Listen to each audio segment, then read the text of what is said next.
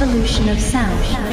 What's up, ninjas? My name is Samworld, and welcome to today's topic: how to make your own G-House vocals. In this tutorial, we're not going to use any previous acapella from old hip-hop songs, so we don't run into any trouble. But what we are going to do is we're going to make our own. So if you guys are ready to learn, let's get into it. So the first thing you're going to need to know going into this, guys, is that you're going to need to be not shy. What this means is when you record yourself, even if you're alone in your room, don't be afraid to get into the state of mind that you're a gangster and then get your whatever you want to get out.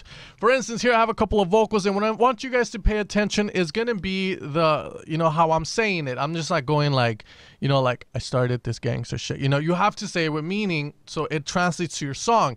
And that's going to be the most important thing. If you're hiring someone to do it, or you have a friend that has that voice accent, awesome. So pretty much here are mine. I started this gangster shit. West Coast drop. Rolling down the street in my Cadillac, baby. So you can see in the last one, it's kind of cringy, but it still works. It's one of the vocal packs from the Confessions Revolutions pack coming out on January 15th. So how do we do this? How do we make this sound legit, worthy of, a track? Well, first, what we're going to do is we're going to get rid of these two because the first one is the one I really like, and it's in the pack, and I'm going to teach you how I did it. So first off, what we're going to do is just cut, maintain it, cut it, make sure it's, there, and then we're going to Control J, consolidate it. So now we have, I started this gangster shit. So now the next thing is you're going to have to decide how you want your vocal to play out in your track. Keep in mind this is a bar, so if pretty much we're here, we can see our, our data, and that's the cool thing about Ableton. We can start to warp this and put it in place. So first thing is first, do you want this to hit right on the dot, or do you want to have, not sound robotic? Well, I wanted to sound robotic because in a lot of people's music, it needs to sound in sync. So what we're going to do is double click, and then we're going to move this over, let's say here. And now I started, the difference between that and this, I started, it's very minimal, but again, it's putting it in beat. So pretty much that's what we're going to do. Just move it over, and that's it. Now, keep in mind, down here, we're going to have Complex Pro, and this is very important. You always want to be in Complex Pro because it's going to allow it so that when you slow it or make it fast, it doesn't bounce over stuff thinking it's a beat. So have it always in Pro when you're doing this, okay? Now, we have this here. I started this So I started this. I kind of want this to either start here or here. I started this gangster shit. And you can see the difference. I started this gangster shit. So pretty much, you can have it here or here. I started this gangster. So I think it'll sound better either here. I started this gang. It's a bit faster now. Here, again, do the same thing. And then here, we do the same thing. I started this gangster shit. And now we have something that is along the lines of, okay, in sync with the music. We can even make this farther. I started this gangster shit. Started this gangster shit. I started this gangster shit. So you can see we can get fun with it. So what I'm going to do is just leave it how it was. Started this gangster shit. Started this gangster. I started this gangster shit. There we go. The next thing is going to be, you're going to have to obviously, EQ, reverb your vocals. So the first thing I'm going to do, guys, is I'm going to be using the CLA vocals here. And pretty much if you don't have access to it, I'll do it with Ableton plugins only as well. But the CLA vocals is the best one to use. It just instantly gives you the sound you need for your vocals, any type of vocals. I always use it. Group with all the homies in there, the CLA gang, because, we use the shit out of it. So I started this gangster shit. You can see it already sounds pretty good, but the next thing I'm going to do is I like to go with the Spaceman one. I started this gangster shit. What I'm going to do is get rid of these at the end so they're not active, put them down at 0. And then I'm going to choose a tight reverb and put it very low. I started this gangster shit. Now I'm going to compress it heavily because there is a bit of dynamic to it. I started this gangster shit. There we go. I started this gangster shit. I started this gangster shit. And there we go. And now we're going to turn this into something that sounds like G-House. Now this is where the magic happens. So once we have this consolidated, we're going to consolidate it one more time, and now we have the original one. And now what we're going to do is go into textures. Now you can go with textured tones. It's totally up to you. I like to go with textures, and what we're going to do is just pitch it down. I started this gangster shit. Now there's this thing called, granular synthesis, and it's all based on sampling. You get a sample, and then it's broken down into little grains, and then you can delay a grain, or you can make them go faster than the other, so then you get these cool kind of vibes. So this is what was happening right now. You get to decide how big the grains are, how big the file is. I started this gangster shit. You can see it's kind of delaying. So pretty much choose your right, however you want it. I started this gangster shit. And there you go, we're gonna have that. So now let's get rid of this. I started this gangster shit.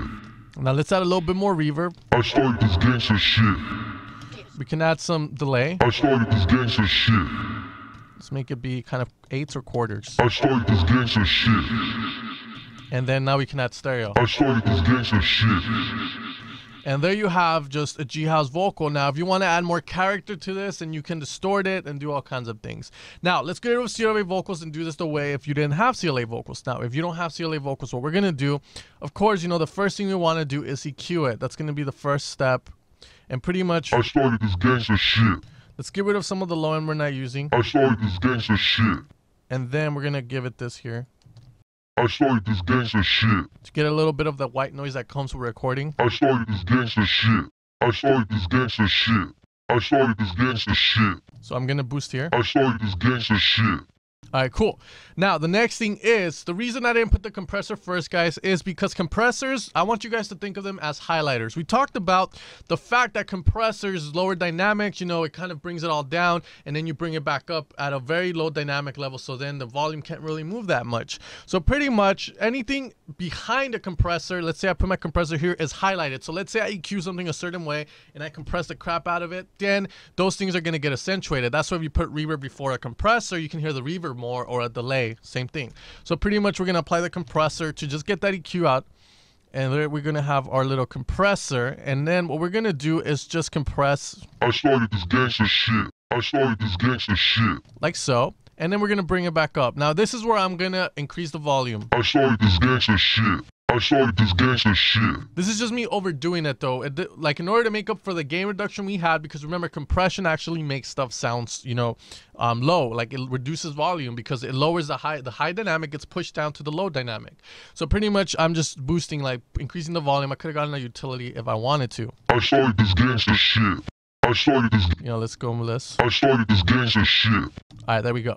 Now, the next thing I want to do is I want to have reverb, and I'm going to have it in the channel. And this is going to allow me to get it a bit crazier. The good thing about doing it this way is that when we use CLA, we don't really have much access to, you know, these parameters, which might be a good thing for some people because some people might be perfectionist, ADD, and they're trying to change everything when in reality, you know, just be simple with it. So pretty much here, what I'm going to do is I can do a couple of things. I can just choose to have the dry and wet at 40%. I started this gangster shit. We're going to have the same effect, or we can take this up a notch and put the dry and wet at 100%, lower the size, lower the decay, I started this gangster shit. and we're going to get these type of vocals. These are very cool vocals, and reverb is used this way in trap and, you know, to make the sounds kind of sound that kind of weird vibe to it. Now, the thing here that opens up is that now we can process using the diffusion network, which I consider it an EQ, and pretty much, I started this gangster shit. I started this gangster shit. you know, a kind of an EQ for that diffusion. I started this gangster shit.